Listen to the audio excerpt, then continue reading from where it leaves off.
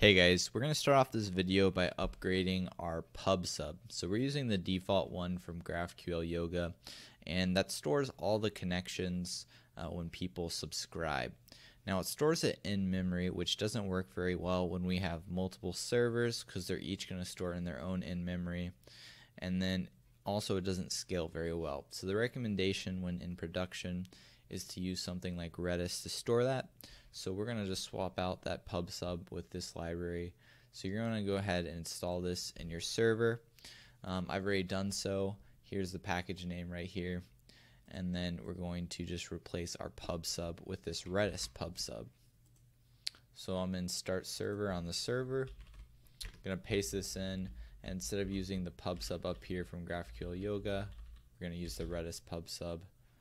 And we're just going to replace that. And then we don't actually need to make any changes to our code as far as the subscription stuff. Now whenever people subscribe, it's going to be stored in Redis, at least the information for that needs to happen. So I can come back over here, come to the playground, and I can actually listen now and make sure that this is still working. We'll say hi. And I see my message, so it seems to be working with Redis well. Alright, so now the next thing that I want to do is set up subscriptions on the client side. So we're going to follow the docs from Apollo GraphQL, and we're going to have to install some libraries. So I've already done this, but on the web package, you're going to install Apollo Link WebSockets, and then Apollo Utilities. Now you don't need the HTTP because we are using the other special library, which I'll mention in a second, the upload one. So I'm going to copy this. I'll link this in the description if you want to come here and copy this as well. And we're going to head over to the Apollo file in our web package. So I'm going to go ahead and paste this.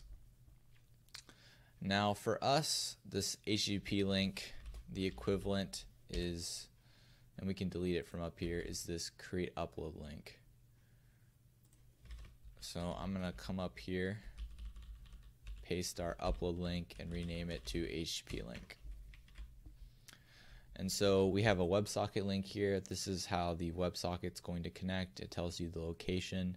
We have our server at localhost 4000, and you'll notice it uses the WS at the beginning here. Here, this link, what it's doing is it's checking whether the user is making a query, mutation, or a subscription. If it's a query or mutation, it uses the HTTP link. If it's a subscription, it's going to use this.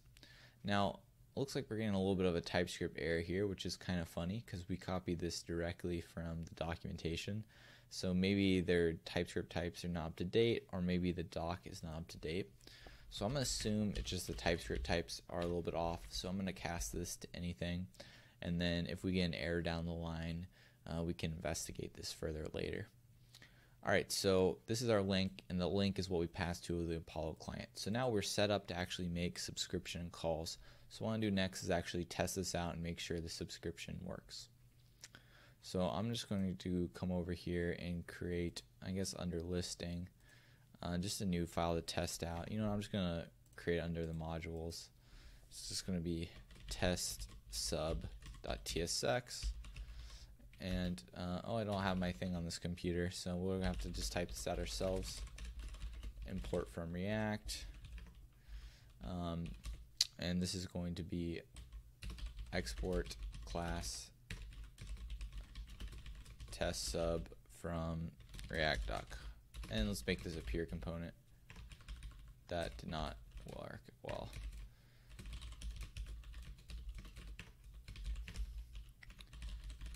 Alright, we'll render. And now we're going to use, since we're just testing out here, I'm going to use this subscription component from React Apollo.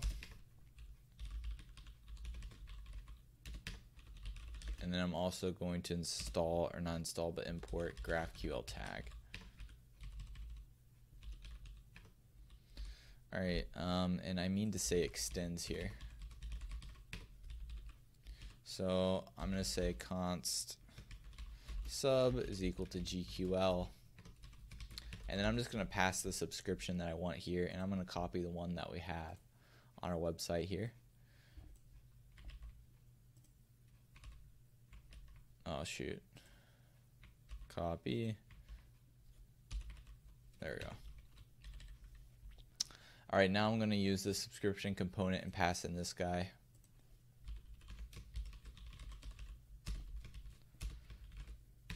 And this is a rendered component, or it has a function as a child. And what I'm going to do here is, I don't really know. I haven't used this component in a while, so I'm just going to return null. And then I'm just going to print out what the parameter is. That'll be enough to see if it's working properly. And then I just need to pass in, I believe it's, yep, subscription, and we're going to pass in that sub. Alright, so now I can render this component, and I think it starts listening right away. I might have to call .subscribe though. I can't remember. .data. No, I think it'll subscribe right away. We'll see. And then in a route, let's go ahead and render this. I'm going to call it test-sub, and we'll go ahead and import test sub.